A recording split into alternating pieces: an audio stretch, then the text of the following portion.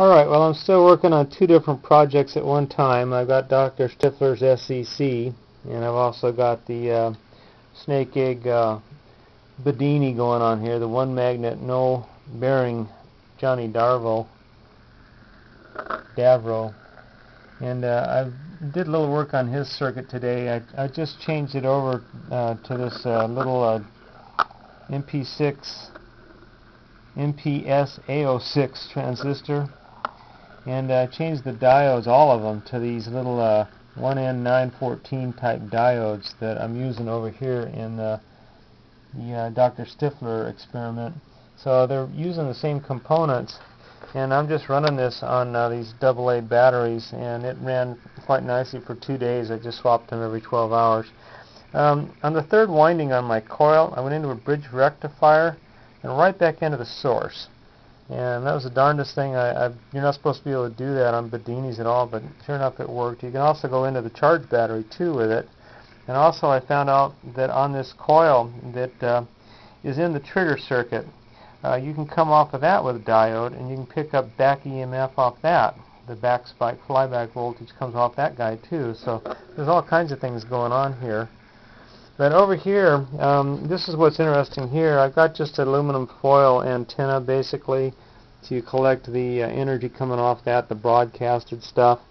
And over here I've got the LEDs on, and I've got it into the ground wire down there in the ground. It goes outside into a stake. Also found out you can just hook it onto a piece of aluminum foil as a ground plate too.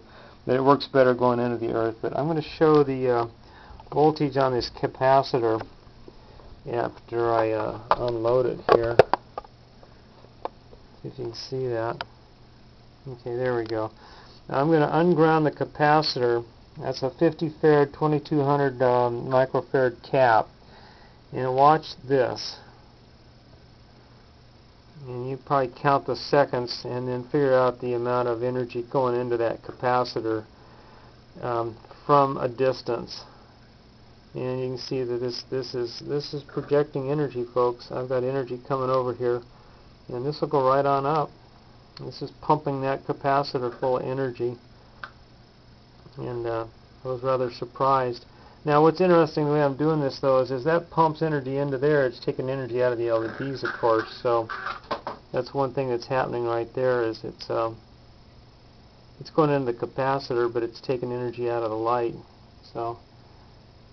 But that just goes right on up. I had this up to about 6 volts a little while ago. Anyway, I just wanted to show that to folks that this was the latest thing I was trying with energy projection at a distance with just a piece of aluminum foil. And this, I'm pretty sure this is induction, what's going on here. And I re-watched some of Dr. Stifler's videos, and he describes it the same way. There's RF going on here too, and capacitance, but I'm pretty sure this is just induction is what I have going on here. And there's 3.5 volts. That's not bad. 3.25.